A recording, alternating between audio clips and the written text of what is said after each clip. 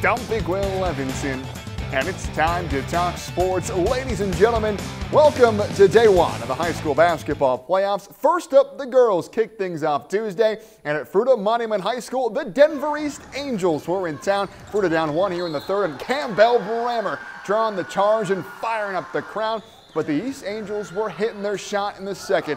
Sally Dangler drains the triple to put Denver East up 3, but Fruita senior Addie Air with the response as Fruita would trail by 2 after 3. But boy, the Angels' size was tough to defend. Bucket and the foul and the putback for Harmony Banks.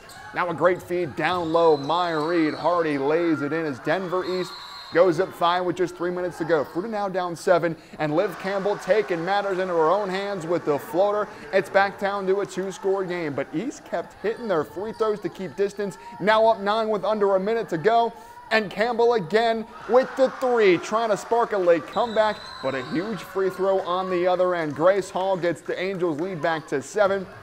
And now the up-ahead pass down the lane, and Dangler lays it in and 1. Denver East up 7 with under 30 seconds to go, and the East Angels made the key stops on defense, giving Fruita's offense fits all night long as they break the hearts of 19-win Fruita, as the Wildcat season comes to a disappointing and abrupt end. 38-32 the final, but a heck of a year for Campbell Air and all of the Wildcats as it concludes with a record of 19-4. And over in Palisade, another stellar season comes to an end as the Bulldogs fall to the 18th seed in the 5A tournament. The North Ridge Grizzlies, a much higher scoring game across the valley as a great Palisade team falls short 60-51 and ends their year at 17-7. In the final Grand Valley team in the state tournament on the girls' side, the Central Warriors fall to Mountain View 69-45 on the Front Range. Truly a wild season for the Warriors that saw them start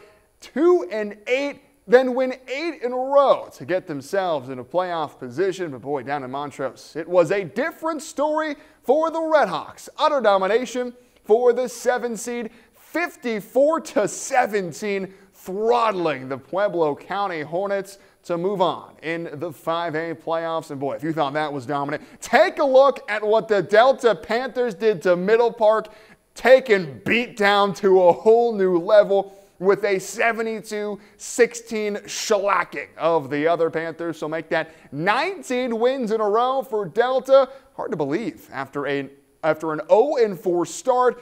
Watch out for these Delta Panthers in the 4A state playoffs. What a great night of girls playoff action. But Wednesday is day one for the boys state tournament.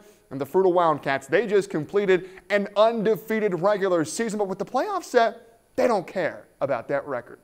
The Fruita Wildcats have done it. They are the first team from the Grand Valley to finish a regular season undefeated in 34 years.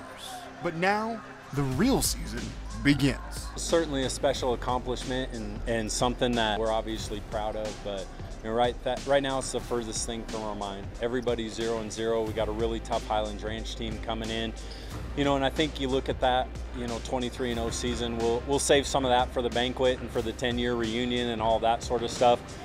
You know, right now it means absolutely nothing if we don't take care of business on Wednesday, and that's really where we're trying to focus. It's a good feeling. I mean, none of it matters. This is the most important time, is this playoffs, and we just got to keep working, which is what we're doing right now. We just got to keep working to make it to as far as we can. And it all begins this Wednesday at Fruita's Gym, where the last team in the playoffs, Highlands Ranch, will be in town. But don't be fooled by that record. This Falcons team plays a lot like the Wildcats. Their record's misleading. They're in the toughest conference in the entire state. There's no question they'll be battle tested. You know, they've played all the best teams in the state. I can assure you they're certainly not scared of us. We were watching film on Highlands Ranch, and they look quick and they play like us. I think it's just going to be a battle on who can play quicker. They've got 9 players averaging over 6 points a game, and so they're really deep, they're really physical, really athletic, and you know, they're going to be a tough matchup for us. It's not your typical 32 seed, and you know, we've got to be sharp and be ready. Dan Fruita's biggest and arguably most versatile player, Daniel Thomason, yeah, he's confident that he and his guys will be ready. Yeah, they got a lot of even talent. You know, there's a lot of dudes on their team that can score and do a lot of things, you know. But we've been watching film on them, we've been doing scouts, so I think that come Wednesday we're going to be ready.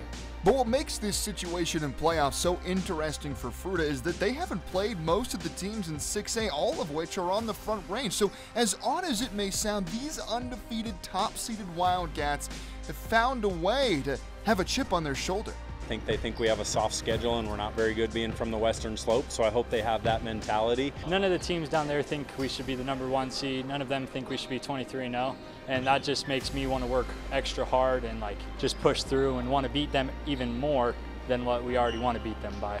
And we just have been putting in extra work this week and last week because we know that preparation for this moment is the biggest part. Boy, what a massive upcoming postseason it is for the Fruita Wildcats. Playoff basketball is here, and it feels so good. But that's all my time for sports. I'm Big Will Levinson.